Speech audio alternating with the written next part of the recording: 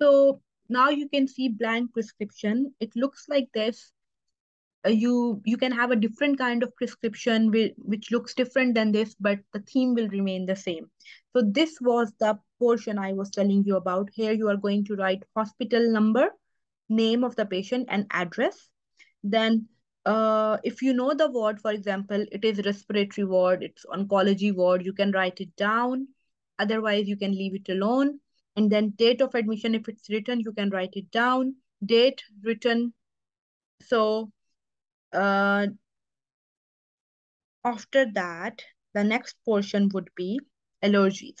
So, for example, if patient is allergic to penicillin, you can write it down, and the type of reaction was rash. So you can write it down here, your name, your signature, and then date.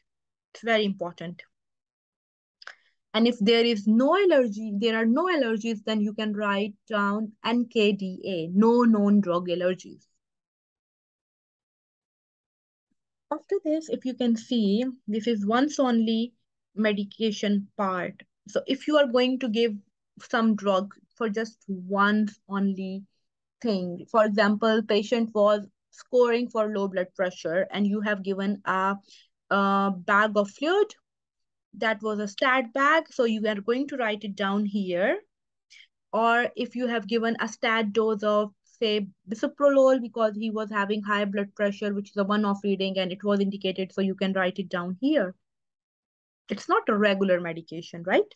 So you can, if patient needs oxygen, then this is the portion you have to write down everything here. um so what is your target saturation, and your signature, name, and everything, and how many times oxygen. For example, if patient is on NIV, so there is a protocol for that. So you are going to fill it out according to that. But if it's not indicated, then just leave it alone.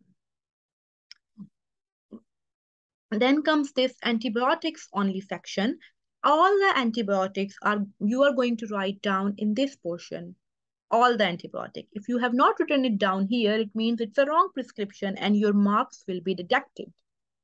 In not only in GMC, but when you will start your job in NHS, so this prescription writing is going to be very, very helpful for you because you are doing same kind of job in your everyday life.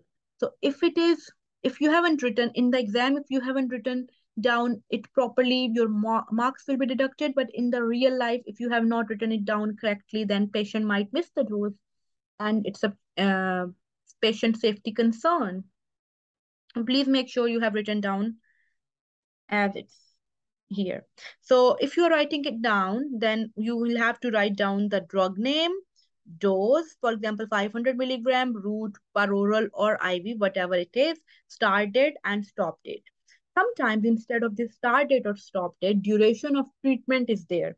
If that is the case, you instead of this box or in addition to this box, duration of treatment is there, then you can write down 5 days or you can write down 7 days, something like this, right? And then here comes your signature, your GMC number, and indication. If you are giving, for example, for community acquired pneumonia, then you are going to write it down here. And if there is any additional information, write it down here. If no, then you can leave it. Okay.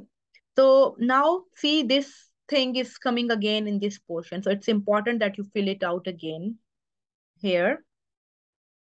Okay, so this portion is the VTE risk assessment form.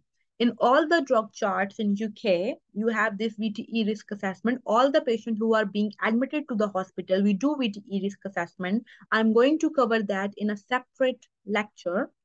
So just for the time being, because we are just having a look at the drug chart. So VTE assessment and all the anticoagulants, heparin, dalteparin, enoxaparin, um, warfarin, apixaban, all the things will come on this portion. So you can see that dalteparin is written already. So if you are going to prescribe dalteparin, you can write it down here. You don't have to write it down here.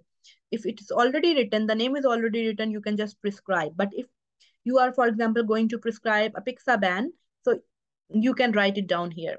But sometimes in the exam, you will not have any anticoagulant section in your drug chart. If you have, well and good. If you don't have, then you can write down these blood thinners in the regular portion of the drug chart, because this is going to be uh, either a long-term medication or for a period of 3 to 6 months, because this is the most commonly asked question. If there is no anticoagulant portion, then you can write it down in the regular portion. After that comes regular portion of the drug chart. All the regular drugs will go here, whether it's metformin, whether it's some blood pressure medication, whatever it is. Statins, all these will go here. And then comes as required portion. So as required portion is, for example, if you are writing salbutamol, then you can write it down here.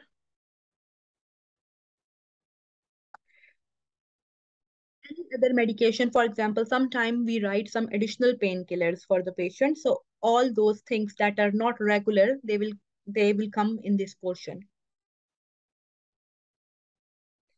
And whether to give it as regular or whether to give it as PRN or as required portion, it will be given in your task. And then this chart, this is also another most commonly asked question, anticoagulant treatment chart. So as you know that it's showing INR and stuff, and we know that only warfarin needs INR monitoring. So if you are giving warfarin, then you are going to use this chart. Otherwise, anticoagulant treatment will be coming to the other portion I have shown you already, right? You will be writing it down there, not here. If it's warfarin, because we are going to adjust the dose according to INR, you are going to write warfarin here. For the other anticoagulants, you are going to write in the other portion I have already shown. Or if there is no anticoagulant portion, then you are going to write it down in the regular portion. So let's have a look at this task, which is mentioning about patient details and everything. You can fill it out in your prescription blank form. Name, date of birth, hospital number, NHS number, address, allergy, and comorbidities are also written here. So this is the patient info portion. If you can write it down, and if there are stickers, you can just put the stickers in the column. And this portion, don't forget to fill it out. Our first task is, you are FY2 working in OBG. Mrs. Emma Mill, 37-year-old, has presented at 34 week of gestation with premature rupture of membrane. Your registrar is with the patient and asks you to write a prescription for her. And prescription is dexamethasone 10 milligram, erythromycin 250. Regular meds are also written here. So from this chart, from this task, you know that regular meds, there is no doubt they will go in the regular portion of the drug chart. Penicillin allergic, you know that where to write it down. Erythromycin, it's an antibiotic, so it will go in the antibiotic column. And now comes this dexamethasone. So now the question is whether it will go in the regular portion or where it's going to go. So this dexamethasone is not regular. If you see the protocol of the treatment, especially when you are giving steroids, IV steroids, they are usually given for very short time. And if they need further steroid, then we are going to write down prednisolone and we are going to stop IV steroid. So we need to be careful with IV steroid. And especially as a junior doctor, you are not going to prescribe it. So anyways, dexamethasone will be coming in once only section, not in regular section. It's important. And look at this 12 hourly, right? So dose is 10 milligram, 12 hourly IM. So 12 hourly can be there, or in your exam, they can make it as 24 hourly. Your task says 12 hourly or 24 hourly. So whatever it says, you have to write it down as it is. So if just a quick look at preterm rupture of membrane. So it's a rupture of membrane beyond, so before 37 week of gestation. Management is first you have to stabilize, do initial assessment, examination, and everything. Antibiotic prophylaxis, and then in antibiotic prophylaxis, we have different options. We can give them oral penicillin, but since our patient is allergic to penicillin, other option is erythromycin, which is written in the task. Or if you can't give erythromycin due to any reason, then next option is clindamycin for 10 days. And or when women is in established labor, whichever is sooner. Okay, either for 10 days or until labor. And then steroids between 24 plus to 33 plus 6 week, you are going to give steroids. Duration is decided by the consultant, and only a registrar, which is ST5 or above, can decide about steroids. So it's beyond your scope. Just have to write it down. And then monitoring and induction of the labor will be further management of this. So now you are writing down the drug chart. um, Dexamethasone, you know that you are giving dexamethasone. So all it's very important for you to check interaction before prescribing, because if you have prescribed and somebody has given the medication to the patient, and if there were some interactions, then who is going to be responsible for that? Obviously you. So when you are prescribing, check the interactions. So this is BNF. In your exam, there will be BNF in all the stations. There is a way to read BNF. So either now we are checking drug interactions, right? First is drug interaction, and second thing is that you can check the indications as well. For example, if you want to check indications for UTI, what you can do is you can go in the genitourinary system 818, and you can look for UTI, and then in UTI you are going to find the treatment. Another thing is that you are going to go in the index, and index you can find out UTI, and then you can look for UTI on that particular page. So these are two different methods of doing that.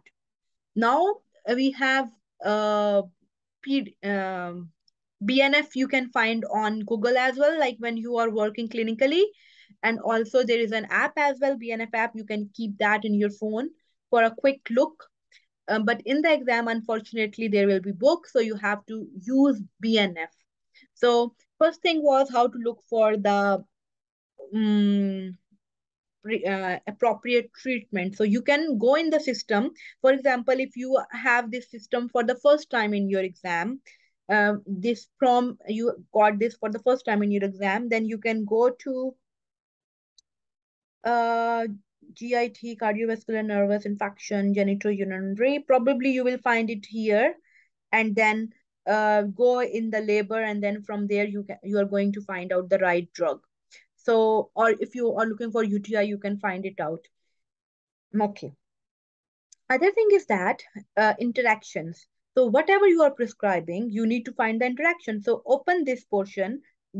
Page number is written here. Go to 14444 and look for dexamethasone. For example, if you are trying to find the interaction between dexamethasone and erythromycin. So there is an interaction. You can open any one of them, or it's better to open dexamethasone so that you can check for both erythromycin, and another drug was clindamycin, right? Penicillin we can't give because patient is allergic. Other two options are erythromycin or clindamycin. So open dexamethasone and check if there are any interactions with erythromycin. Yes, there are. So don't give it. Check for an interaction between clindamycin and dexamethasone. So there are no interactions. So this is a safe drug to prescribe. And next thing will be, what is the dose of clindamycin? For exam purpose, um, it will be great if you know important doses. Otherwise, you can always look into BNF for the dose, right? Because you are having very less time. So if you know the doses, it will be easier for you. And just to be on safe side, you can just quickly the correct dose so that you are writing it down correctly. And please make it a habit to open BNF while you are writing prescription writing, so that in your exam, you are not in any trouble. You can just quickly check it. Okay. So you can see that the drugs are written, all the drugs are written here. So go to clindamycin C, and then look for clindamycin, and then open the page, and on the page you can find out the right dose. So if you see how I have filled out my prescription, you can just see that all names and details and everything is written here. Your name and signature will come here, date here. Dexamethasone, as we already discussed, will go on once only, because 2 doses you have to prescribe, so you can prescribe it like this. So 12 hourly. So first time is, for example, 10. Then after that, after give a gap of 12 hours, and then next dose you can prescribe it around uh, 10 in the night time. And then your prescription, your signature, and your GMC number. Clindamycin dose comes out to be 600 milligram per oral or IV. If patient can tolerate orally, then you can give oral. If patient is unwell, then you can give IV. So it is written, clindamycin is given as BD. So if dose is written, then you can write BD. But here in this prescription, dose is not being mentioned. So you can just write down. So what you have to do, write down the dates and write down the timings. So it should be given 12 hourly apart, right? So BD dose means you have to give it 12 hourly apart. So for example, if you are giving 8 in the morning and 8 in the evening, it should be okay. 9 in the morning, 9 in the evening should be okay as well. Time doesn't matter. Patient is coming to you at 4 o'clock in the morning, then obviously you will give it at that time. You will not wait for 8 o'clock. So whatever time you want to write it down, but make sure it is 12 hours apart when you are giving next dose. Okay, and duration was 10 days, if you remember from the task. So then comes metformin. So in metformin, it was written 500 milligram BD. So again, morning and evening, and then calcium will be evening, and then date is written here. If all your medications are to be started from same time, sorry, same date, then you don't have to repeat write this date writing with each and every drug.